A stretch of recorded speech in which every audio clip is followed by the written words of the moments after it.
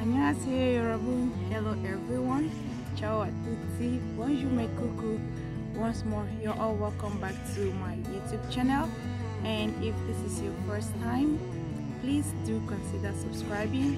Hit on the notification bell to give you the alert each time I post any new video.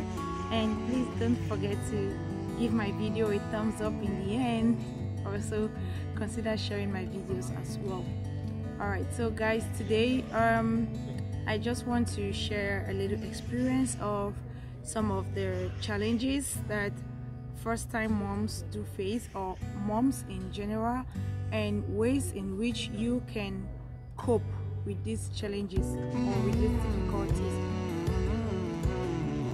So guys, like I earlier said, if this is your first time on my channel and you don't know what my channel is all about, well, I always give a health talks concerning babies, sharing my experience as a new mom or as a first-time mom, so as to help, educate, and also assist other parents or other new moms who are out there struggling and have no one to run to, or they don't know what to do. Also, I do vlogs. Yes, I vlog a lot about South Korea. If you want to know anything about South Korea, their culture, language, like basically everything about South Korea. So I also do DIYs. Yeah, I do DIYs as well. Do it yourself. I do a lot of educational videos. So if you know any mom or any sister, aunt, or any person who is having a baby for their first time, please direct them to my channel.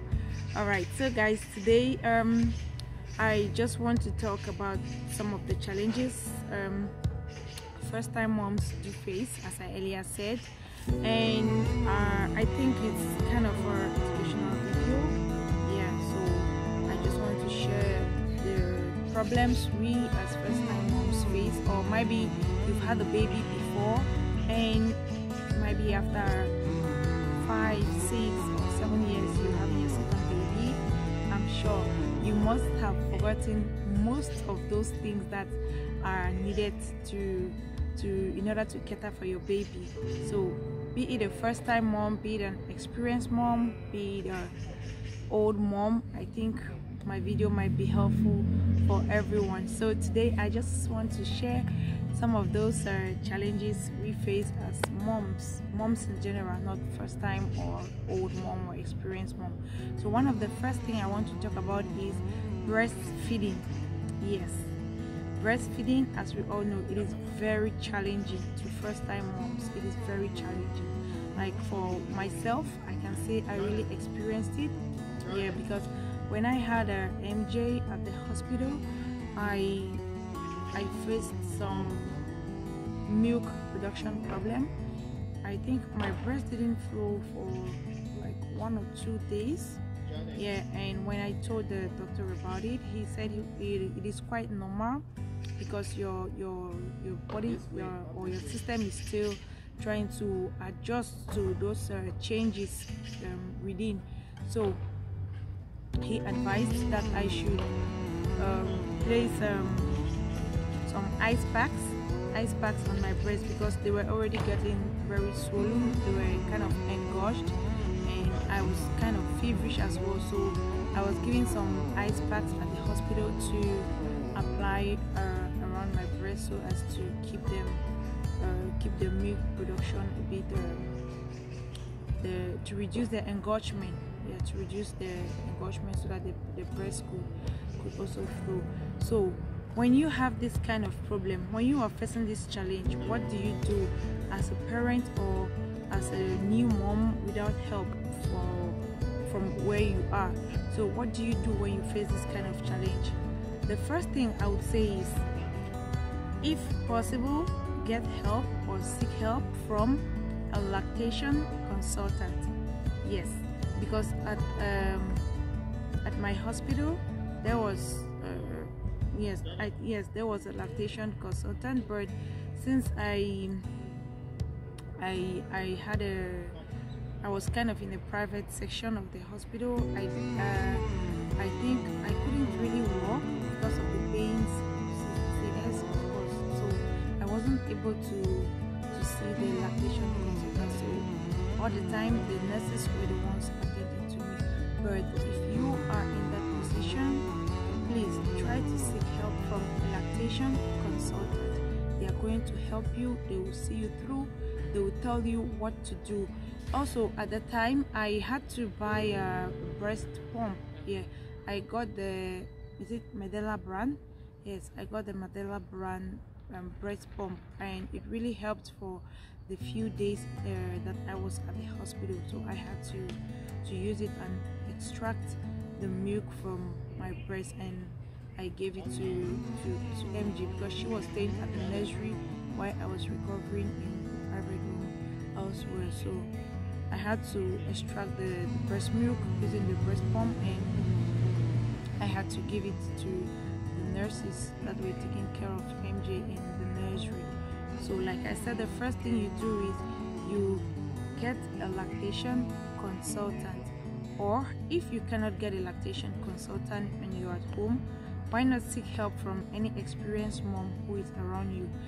Like you have neighbors, you have people around, even if they are not talking to you, but at that moment they will, because Korea, they don't just open up to you like that, except you kind of approach them. Some of them are very friendly, but some of them are very so at that time maybe you can look for a mom, an experienced mom who is your neighbor.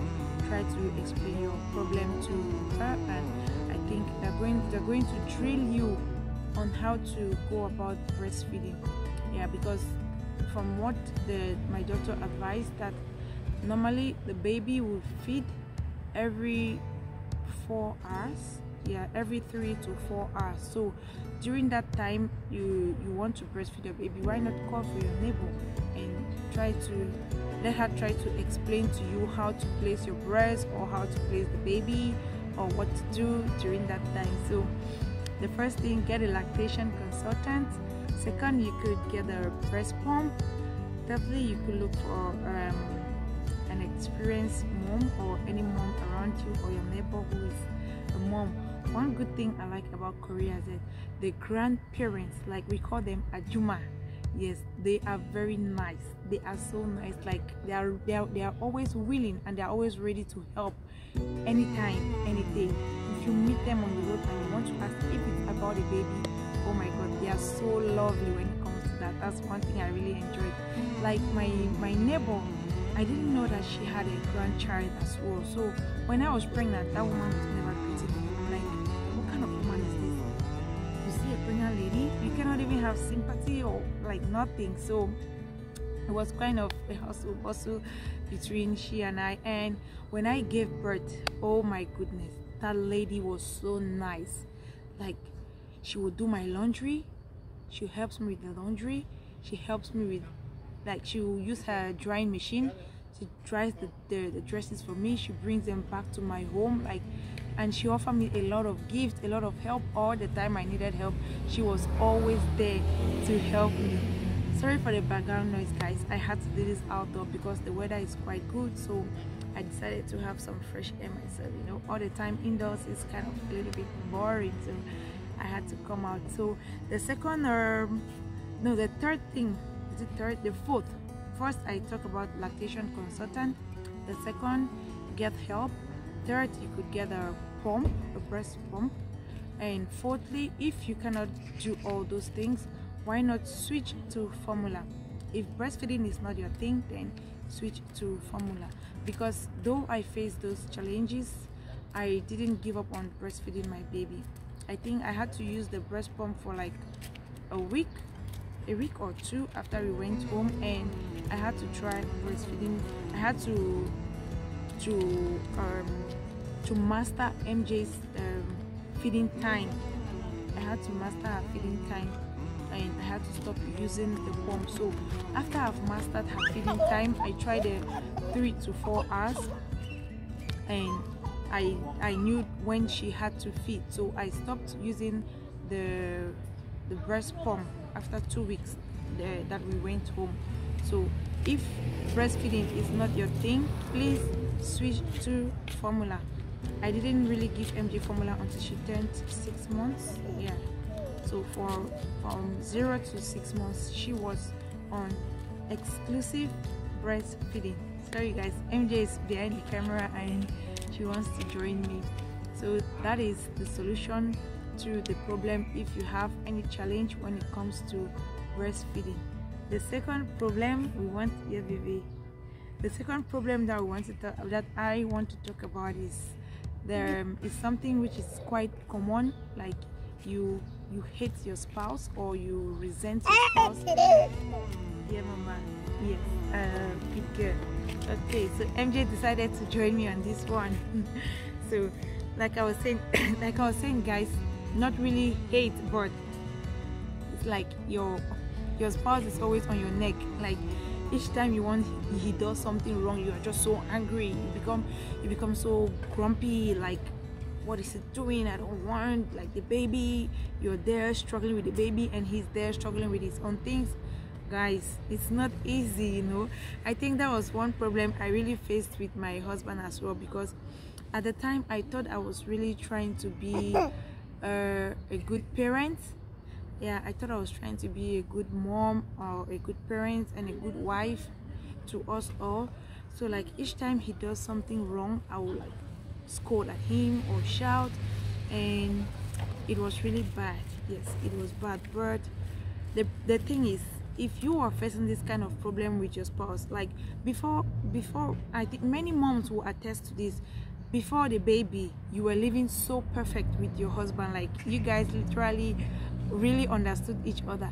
But when the baby comes, oh my god, like it's a whole struggle. It's really a struggle, I can say so. So when you are facing this problem with your husband, what do? The first thing, acknowledge the fact that your husband is also trying to play a role in your life and the life of the baby. He is trying to help you and he is trying to help the baby. So even though what he does is not really in accordance with what you want, just try to acknowledge the little he does. Yeah, so by doing that, you encourage him to learn more, you encourage him to do more, and you encourage him to play his own part in your life and the life of your baby. So, and the next thing is, sit your husband down, talk to him. If this is what you really want, please talk to your husband. Do not hate your husband for no reason. They say communication is key in every relationship, and when the baby comes, you both are trying to be good parents to your little one. So your husband does not know everything you want. You as the mom, you can always open up and talk to your husband. Tell him, oh sweetheart, darling, would you mind helping me with the laundry today? Would you mind take care of the baby for like 2 or 3 hours while I get some sleep? Would you mind doing the groceries today? I don't have enough strength. You know, talk to your husband, open up to him. When you do that, he's gonna be a better dad, a better husband, and a better father to you all. You know, I think everything comes with understanding. It is best that you understand your husband and your husband understands you. That way you guys are gonna live happily ever after. So I think the best thing is to talk to your husband. And maybe if talking is not going, yeah mama, you should talk to Appa, right? And if talking is not going, you can as well share the house chores.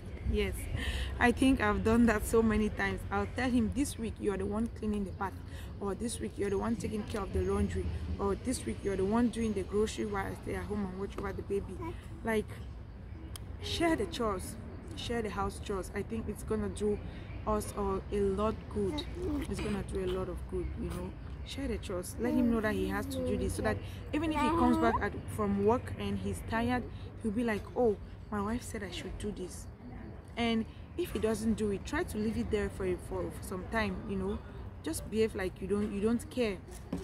You will see he will be forced to do it without anybody telling him. So try to understand your husband and try to understand yourself, try to understand the baby, and you guys are going to live happy ever after. Alright guys, so the third thing we want to talk about, or the third challenge or difficulty we want to talk about is you feel fat. Yes, you feel like, oh my god, I've put on a lot of weight, I don't have that sexy body anymore. Like me, you can see I look fat. Yes, and so what?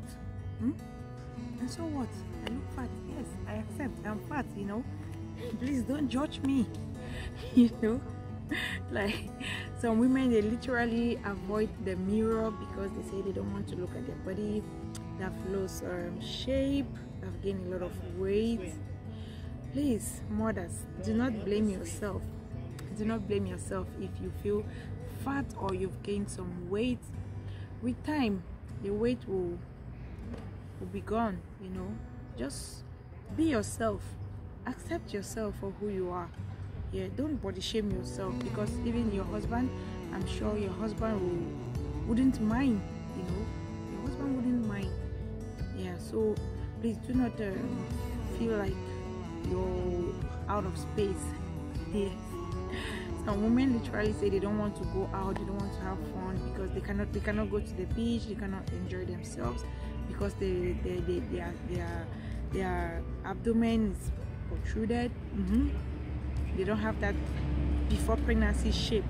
So what? So what? You know, for that's one thing I've literally accepted myself for. Yeah, I know I'm going to work on it. So if you feel fat or if you've gained a lot of weight, what do you do?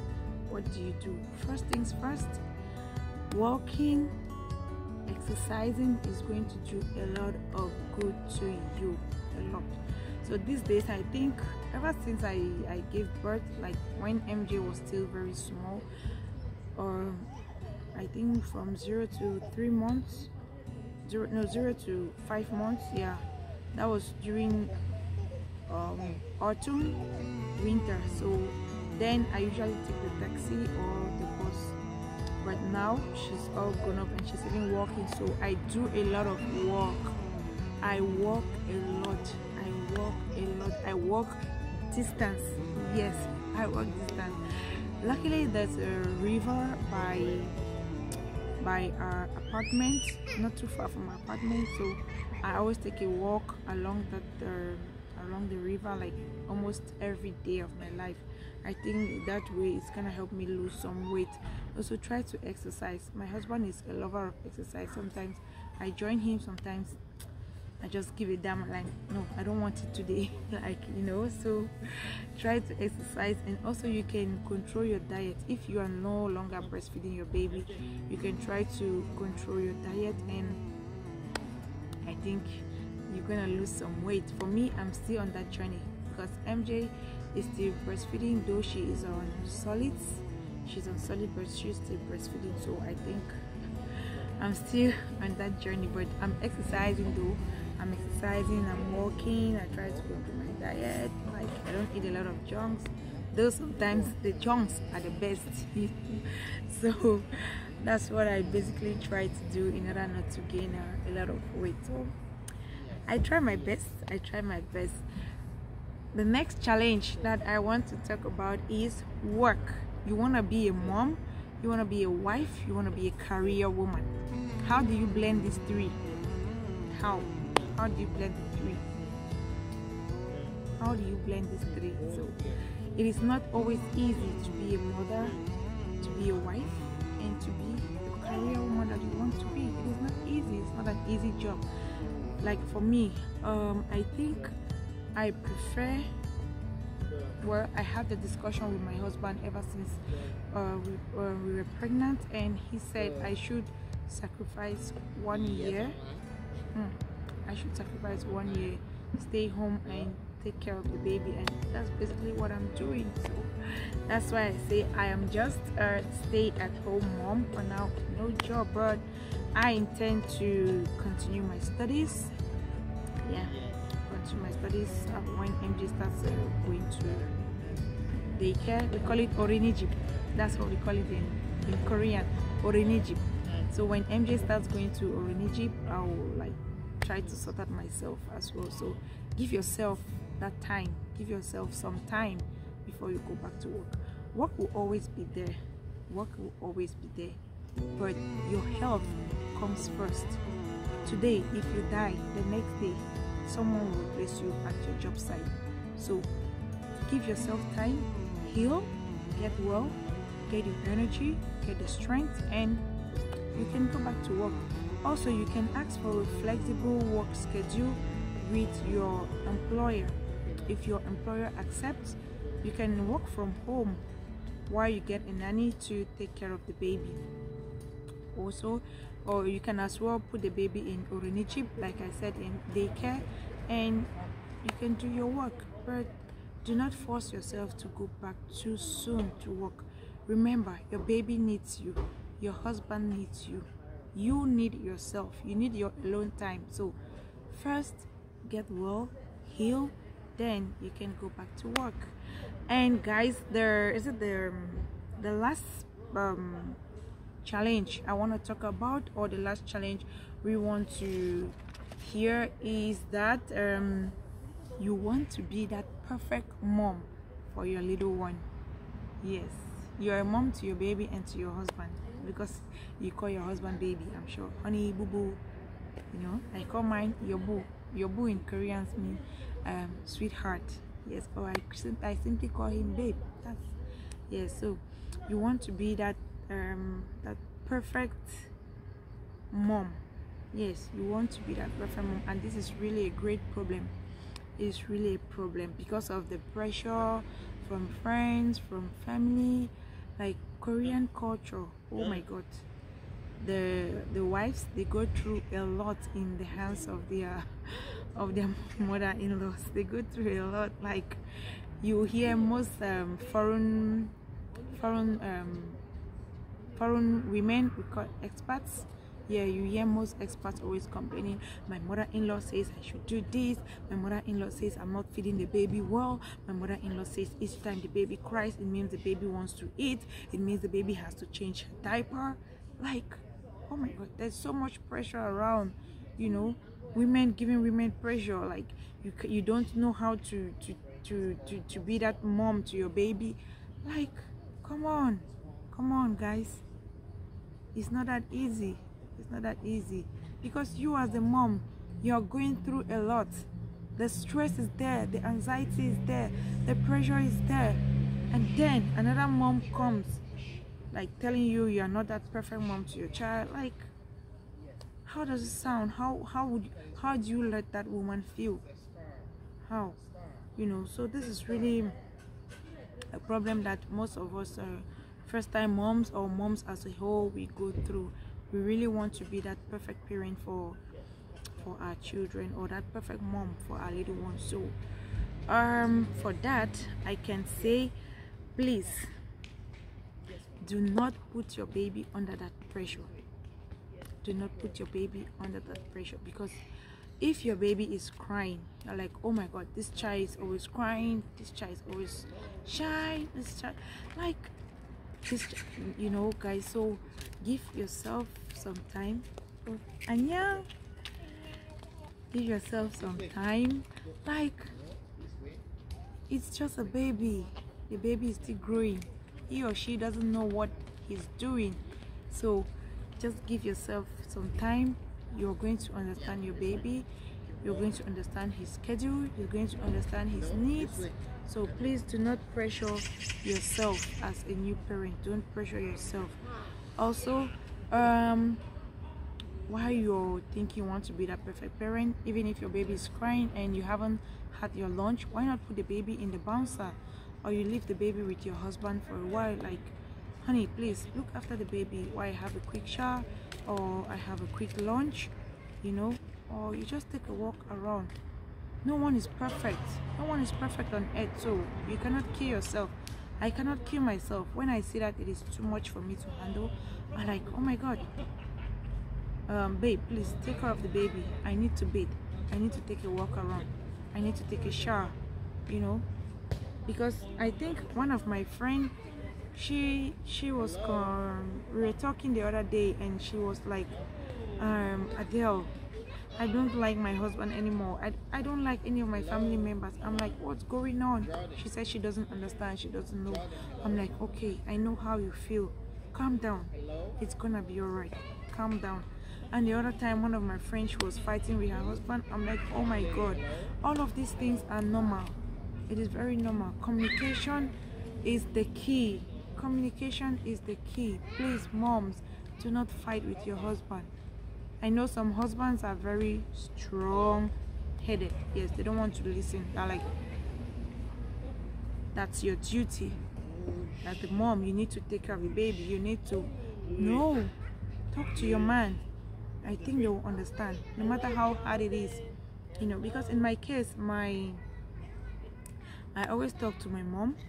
Yeah, I always spoke to her like, Mom, how do you do with your husband? How do you do with the house chores? How do you do with everything? Like, because I cannot handle it anymore. And she was like, Adele, talk to him, talk to him, talk to him. Like, and I talk. So in the end, everything was good and we were fine. So accept babies the way they are and talk with your husband. So guys, that was it, the little I wanted to share with us all for today. I hope this video inspires someone, I hope it helps someone, and I hope it encourages someone. Like I said earlier, no one is perfect. Yes, no one is perfect. We are all learning. It's a learning process. So if I'm sharing my experience, I want to encourage someone out there. If I'm sharing my experience, I want to help someone. If I'm sharing my experience, I'm not boasting about it. I'm not perfect. I just want us to help each other as moms and as parents so that we can have a happy home. So this has been your girl Adele, also known as Oma MJ. Like I said guys, I'm so sorry for the background noise. I said I wanted to do this outdoor today because the weather is so good and everyone needs that fresh air. Oh my god, fall is here and the weather is so perfect. So I just want to have a little time outside. Please, before you go, don't forget to subscribe, hit the notification bell to give you the alert each time Oma MJ posts a new video, and do not forget to give my video a thumbs up in the end. I remain your favorite first-time mommy. Yes, the queen of the north, no, queen of the south. Yes, the queen of the south, Oma MJ. Please subscribe to my channel and help me to share the video. Bye guys, have a nice time. Namu kamsamida, and means thank you so much. Thank you so much. Merci beaucoup. Ciao à tutti.